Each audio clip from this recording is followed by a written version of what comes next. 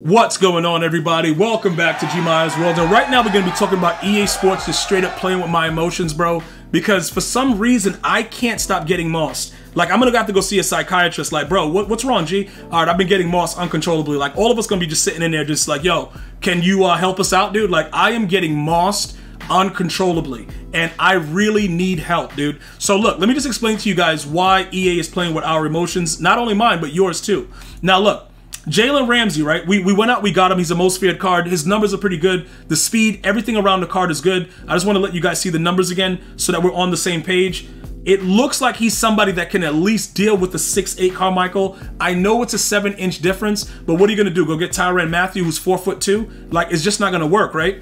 But look at what they did, though, which is kind of glitchy. They gave him mid-zone for 2 with a man-to-man archetype. Usually it's 3. They also gave him pick artist for 1, and then deep route KO is another one for 2. Now, let me explain to you why they play with my emotions, right? The deep out KO, the deep zone out KO is like the best ability to have on any player in the game right now. And the reason is most people know just throw the ball up in the air, right? And you're going to catch it. If he could have gotten this for 1, it would have been good. Or if they would have gave him deep zone KO, right? That would have probably worked. The problem is right now, like outside and inside shade, they don't help to drop the ball. Like, it doesn't really matter. And remember, this works pretty much for me. It looks like it works whether in man or zone because it's just faster reactions to the cuts, right? So I've actually used it in a zone version and different things like that, and it looks like they still jump it in the zone type of situations. But let me go back to that. I just wanted to show you what I was talking about as far as the abilities go, because you really have to get discounted abilities to really work in this game, and it's really, really tough because you can see right here with flat zone KO being 3, because he's a man-to-man archetype, it really forces us to not want to utilize Jalen Ramsey in the game. And then what happens is you go back to Aeneas Williams, who's 1'4", and you know he's going to get mossed, but he might not, because the ability itself knocks the ball out. You don't, guys, this is a pro tip that I want everyone to understand. Unless your user is lurking, when they throw the ball in the air, as long as you have a KO, do not click on. Let the computer do it, because the computer will knock the ball out themselves. This game is a very, very bad situation if you ever choose to click on. I'm letting you guys know that because I've been playing Madden a long time, and there was a time when you had to strafe, you had to be ready to go, like you had to pick, you know what I'm saying? There was a lot of different things you had to do to be good at the game. Now it's not. Just hold the button, all right? They made it like, you know, you unpack, you play, and that's it. The game is very bum-friendly, and you have to understand that in order to win most of your games, you're going to have a KO, all right? EA is playing with my emotions because there's not a lot of players that's going to be able to get these type of, you know, mid-zone KO type things. It's not going to work out. So that is a real problem, because the only other thing we can possibly do right now, Glover Quinn gets deep out KO for 1, but I don't believe he gets a corner secondary position. So what it does is it puts us in a really bad situation. I think what we could do, though, is we could make Ronnie Lott a corner and then just put Quinn in at safety and then just switch him. Because other than the fact that, you know, Jalen Ramsey's 6'1" and he got those good numbers, it really doesn't matter. So that's what I'm thinking might be the more logical thing to do right now. Because, again, Cromwell, beast. Deep out KO, right? 6'1". You know, he does everything he's supposed to do. It's working out for us. Jalen is a problem.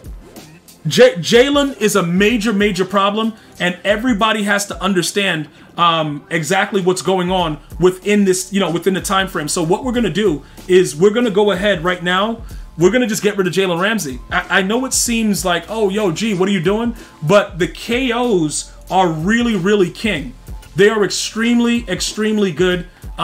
You know, you have to have these players on your team that get it for cheap, because if you start overpaying or you don't have the right ability, it's going to really, really hurt you. And the one thing about the man coverage, right? If you know how to mix and match the coverages that you have, it really doesn't matter, you know, what type of man coverage you're running, because one quick audible and you're done. You know what I'm saying? Like, it's very, very simplistic. One quick audible and you are out of luck, bro. It's definitely over. So you're going to want to go ahead and focus on the players that get the deep out zone KOs and stuff like that for a lot cheaper than what's available right now. So look, Jalen Ramsey, once he sells, we're going to be able to go ahead and complete what's going on. We're going to be able to complete that Quinn set, right? That's going to be like our goal right now. We're going to complete that Glover Quinn, and then after that happens, we are going to look to figure out what's going, because Ronnie Lott is absolutely not going to play. Ronnie Lott's not going to play. We're going to use the other players, and then also remember, we have the other competitive player that's also going to be getting. We're going to be getting him very, very soon as well. So I want you guys to stay focused in that regard. That is very, very important. But I just want you guys to see his numbers. So he's 6 foot, 91 speed. He's going to go to 92 speed on a Legends theme team. And, zone coverage is 94, man coverage 89. Maybe he'll get a boost in man coverage or whatever. I don't think his press is that good, right? His press is garbage. Well, 86. But it won't really matter. He's going to be playing corner for us. If he gets burnt deep with deep out KO, God bless him. You know what I'm saying? But he gets it for 1, so that's what's going to be beneficial to us. Now, like I said, I don't believe he gets a cornerback secondary position. So like I said, whoever your safety is, in our situation, Ronnie Lott does get that position, so we can easily swap them out. And then we'll do the changes, when we actually go ahead and set our team. And then we'll know we have the deep out zone KOs, so if the ball is thrown anywhere near these guys, obviously, they're going to go ahead and knock it out. All right, because EA Sports has been playing with our emotions for way too long, and we just can't continue to allow it to go on. It's just starting to get a little ridiculous. So we need to start figuring out, what's necessary for the next move. So other than that, with the way the team is set up, Burt Jones, that 5 for Fearless is another thing that's really, really annoying. Now I'm going to tell you this, right? Calvin Johnson with Matchup Nightmare, it doesn't really matter. The dude still sucks. Like, he will still get dominated. Harold Carmichael, even with deep out, he's going to drop the ball when a little tiny guy is around, running around his ankles. It's a really bad situation. But what I want you guys to know is the Matchup Nightmare is much better if you use it, obviously, on a tight end than a wide receiver. All right, so, the tight ends having Matchup Nightmare definitely works. I think having wide receiver apprentice is a very, very important thing. Within the game, but we're going to have to figure out what other ability we're going to run with him. And another thing, the mid-out elite, I don't know why that's 3, because nobody's going to use it. In the deep end, deep in is garbage. Like, it doesn't make any sense. So there's a lot going on, in regards to this. So Matchup Nightmare is out as far as the wide receiver goes. We're not going to let EA keep robbing us. The ability does not work consistently on wide receivers. Okay, Kyle Pitts, he's been catching the ball for the most part, and he's been burning dudes rather easily with that Matchup Nightmare. The reason that I'm pointing this out is we're going to be using Burt Jones up until we get Josh Allen. All right, so we have to be able to deal with a lot of what he's doing. So those are just some pointers I wanted to show you guys to keep you guys up to date.